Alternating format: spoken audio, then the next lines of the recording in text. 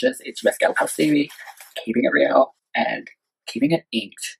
Today is the redo and update of the tattoo tour of my body. Now, if you have been to my channel before, you may know that I do have another tattoo tour of my body video. I'm going to leave that up because honestly, it's just like laughable now. But I was on acid when I filmed that, like, so, and posted and edited, and you know, like, it's a bit of a mess. Like, it's all over the shop. So hopefully I can do a bit better this time. So we're going to go through, there's a lot more since that video was made. I'm going to try and do this whole thing without exposing myself to all of YouTube. So fingers crossed. Some of you might be crossing your fingers that I do. No, nobody wants that. So yeah, let's just do it. We've got a lot to cover. I don't know how I'm going to do this, like what order. I can't remember what order I got them in, so that's not going to help. But I'll just kind of start and just see where we end up, you know. If you are new to my channel, hey, I'm Stevie, the bad girl Stevie. I'm a good time gal, like just here for shits and gigs, you know, just like having a good time. You should subscribe. What have you got to lose except your dignity and self-respect if you become like me? But you can remember not to be me. Just laugh at me, you know. It's a good way to look at things. Like, just don't do what I do. But I guess fun. Everyone wants that mess of a friend that they can just laugh at and then leave, you know. I could be that friend. So subscribe and like, share, show your friends, show your mum, show your aunt, show your uncle. Don't show my uncles because awkward.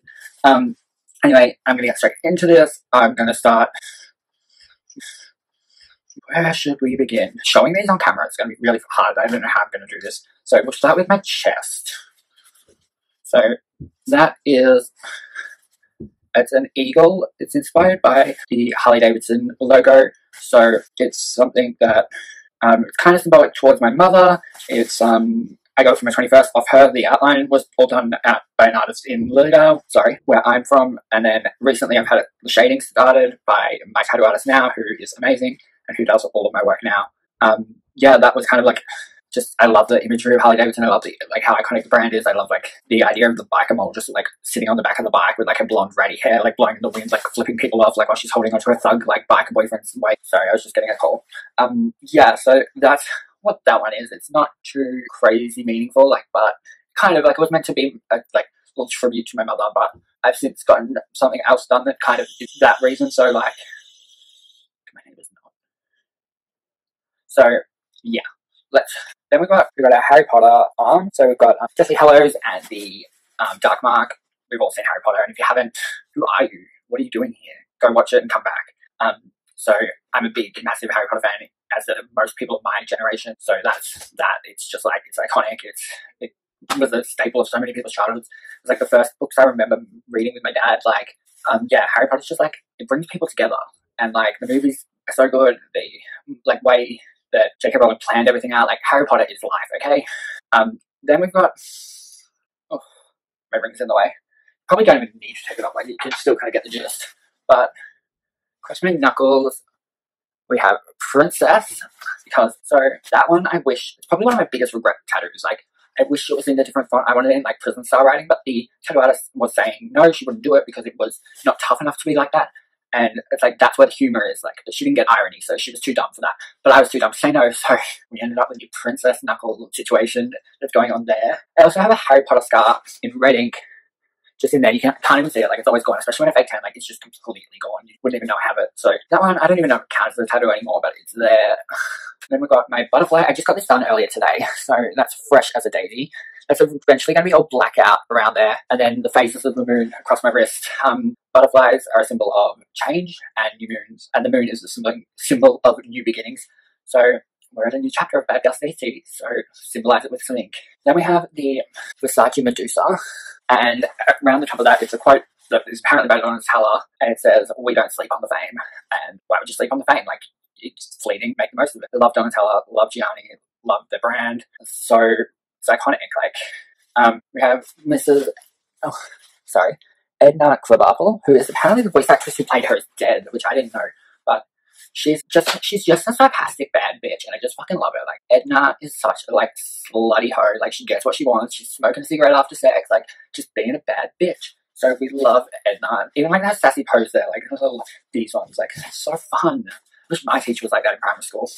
You give me fever when you touch me, fever when you hold me tight, fever Then we move on to this one. It's beautiful. It's Alice in Wonderland. She's got a plaque saying we're all mad here. It was one I got really early on into me getting tattoos, and I sent like this really basic thing through to my tattoo artist at the time, and was like, I need this, like I want this, like, and then she sent me this back like the next day, being like, oh, okay, so I know it's not really what you wanted, but I got stoned and I drew this. If you don't want it, I'll give it to someone else and I'll draw up yours. And I was just like, oh my god, I love it, I need it, I want it now. Like, oh my god, incredible! Like, it's so beautiful, it's so well done. And she's got like a little cupcake in her hair, and playing cards, and hookah, and like it's just like a beautiful, like really detailed piece. I think that's that arm done. Then we've got a just kind of birdcage, which is symbolic of my, well, actually, it's not symbolic at all. I went into a tattoo studio and I was really drunk from the night before still, and I was just like, I want a birdcage. Like, I wanted to have the door open so it represented that any situation that you can feel trapped in, there was a door, let yourself out, like, blah, blah, blah. Guy couldn't speak English, so couldn't find a picture of one with a door quick enough, so now it says I'm trapped. Like, kind of the opposite of what I wanted it to mean, but, like, cute nonetheless, like, don't mean. Then we've got my Trumpet and my donkey. So donkey is my ex-boyfriend, and Trumpet was our chihuahua we had together. Well, it was his chihuahua, but she was my baby. Like, I loved her. Yeah, they're still both massive parts. Well, the chihuahua, she's not a massive part of my life, but she had a massive role in my life, and she saved my life, much as Biggie did. So I will always miss that dog. She is beautiful. Still alive, still well, as far as I know. But just, yeah, not with me, which is a shame. But I don't think her and Biggie would get along very much, because she was very, like, the opposite of Biggie, like, complete opposite, so it would be interesting. Then we have our Gun with a Rose. The Gun with a Rose, which there really is no story behind. The artist who did that piece was someone who commented on one of my photos on Instagram saying they liked my outfit. I stalked her profile, saw that she was starting a tattoo apprenticeship. I was like, oh my god, as soon as you start tattooing, I need you to do me because yours is amazing. So I kind of gave her free rein. I kind of said some things I liked, guns, roses, you know, and she came up with that. There wasn't going to be a matching one on this bicep, but we haven't done it. I don't think I will. It was going to have like a dead rose or a rose like with a petal falling or something, like slightly different. But yeah, like, don't think I'm going to do that anymore. No reason, just I don't want to fill up too much space, like that's prime real estate. Then we have, that is supposed to be Biggie Smalls' skull and crown signifying the king of rap, and the lyrics from the Hustler's Prayer, stay far from timid, which you can create your own interpretation of, or like, just don't be fearful. But also, if you listen to the rest of the song, it's only act unless when your heart, like, don't like react to the small shit that doesn't matter. Just focus on, you know, if something is important, stand firm in what you believe in, but let some shit go. Like, don't get caught up in the daily hustle, you know. Yeah, like, something I like to live by. I'm a bit of a hustler. Then I have my little baby tiny Bubba Boo Love Heart. It's so cute. I got that at the same time as I got my birdcage, and the tattoo artist who did it, he couldn't speak English at all. I did draw a love heart for him because he didn't understand what I meant by a love heart. Should have been decided not to get the tattoo, but here we are.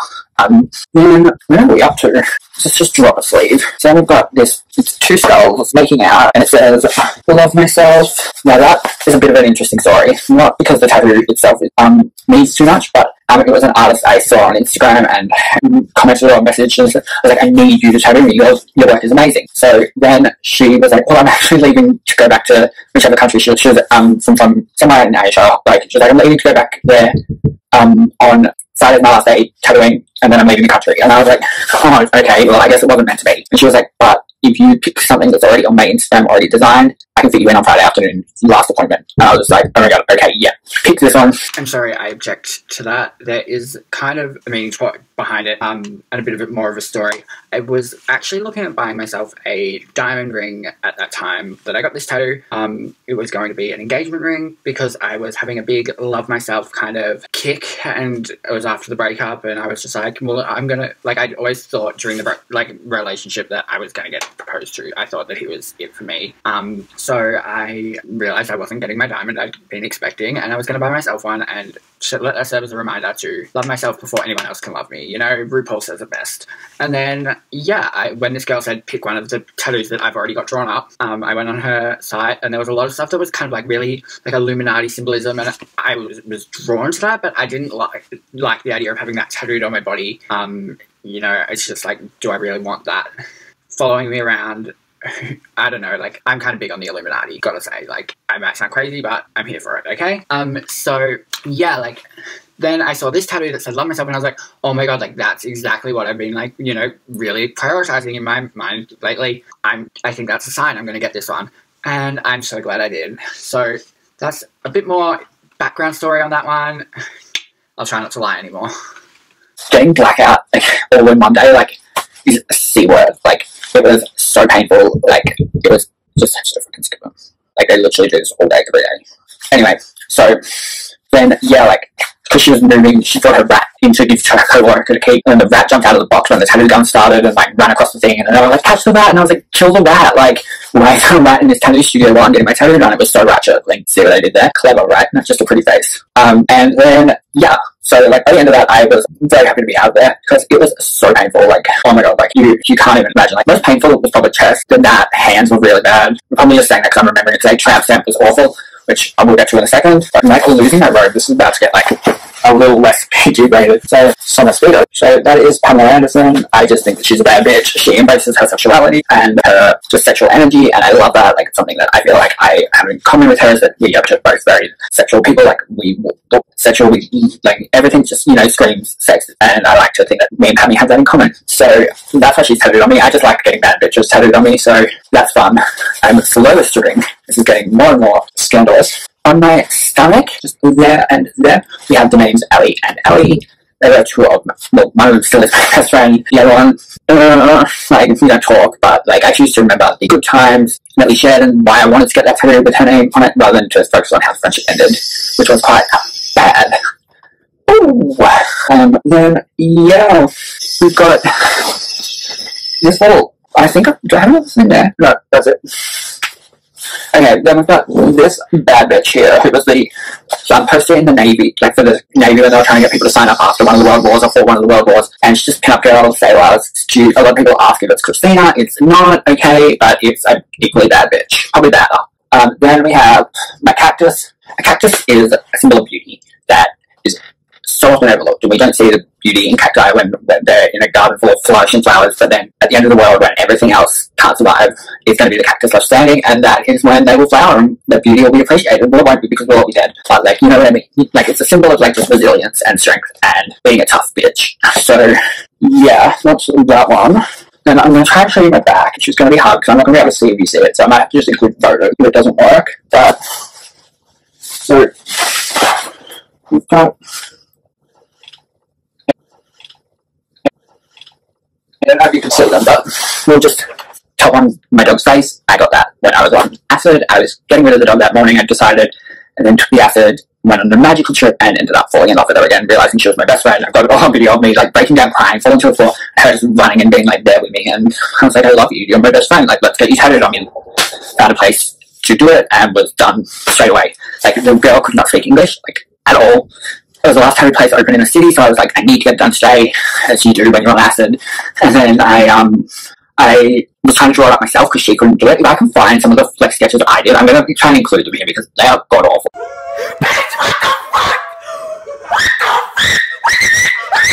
And if I've got them tattooed on me, oh my god, that would have been the worst thing that could have happened in my life. Like, so, yeah. Luckily, last minute, the girl pulled through, showed me her sketch, loved it, got it on, I slept through the tattoo. Get all your tattoos on acid, basically. Then the tramp stamp is cherries. Like, it's just cute, fun, slutty tramp stamp. I was going to get a Playboy bunny to be ironic, but then, like, decided against that. So then it became between cherries and butterfly. Got the cherries. I'm glad I did because now I've got my butterfly here, and it's a factor. It all worked out in the end, though. Okay, now we're going to get to a bit dicier, trying to show you areas, like, okay, like, oh, this isn't going to work. I don't think I can do this without, like, exposing myself and getting this video removed from YouTube. Okay, so basically, that just there is a pineapple. It says the sweetest thing. Look up the benefits of drinking pineapple juice, and you will get it, and I just thought it was really cute, and the placement is really cute, and YOLO, why not? Like, it's just a tattoo, you know? They don't need to mean anything.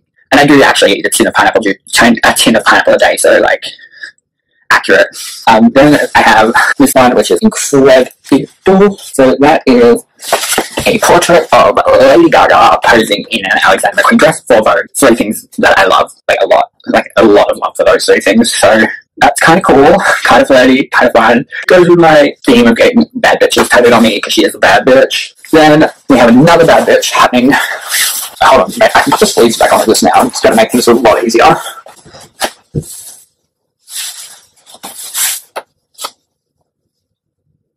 So that is Super Salmon as Poison Ivy, another character who's a bad bitch who celebrates sexuality, who is very like slutty, flirty, fun, and that's how she kills her, like how she becomes a superhero and like a superpower. And I thought that was really cool. And she was just super hot in that movie, like Elite Uma forever just for that role. Then we'll go to. I'm not sure if you could see that, but that was my flamingo. I just think flamingos are the gayest creature in the world. Like, they stand there on one leg being all like, oh, I'm so thin, and like, eating shrimp to be more pink. Like, the pinker they are, the better. Like, it's just so gay. Like, I love them. They're like they're my spirit animal, really, honestly. Like, that's just me in a nutshell. So, that's why that's on me.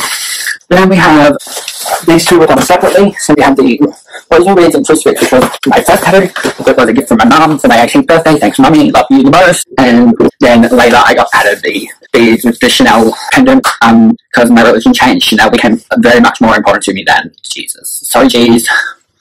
Love you. Is that it? Then we got some special ones I've been kind of hiding from you guys. I'm so sorry. But they're going to involve me keep wigging, do makeuping because they are on the puss. So let's just, we're back. Did you miss me? So the first one you can see without me actually taking too much of my makeup off. I'm just trying to head it on. Oh my god, I can't even see myself. And no, I should have shaved my head to do this, actually. A few moments later. So the final 2 tattoos are my Louis Vuitton head tattoo, and like I'm completely monogrammed out.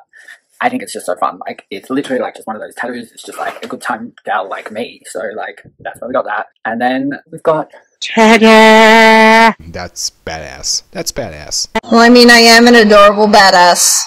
2 dice, which so I wanted to get dice with 6 and 9 on the faces, and then I had to have it pointed out to me that dice can't have 9 on the face.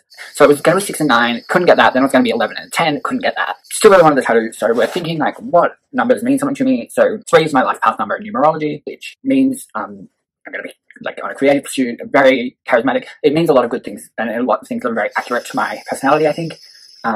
So it's something I like to believe in, and that's that. And having 2 twos in my birthday makes me an empath, so that's a huge part of my life, and something that means a lot to me as well. So there's that.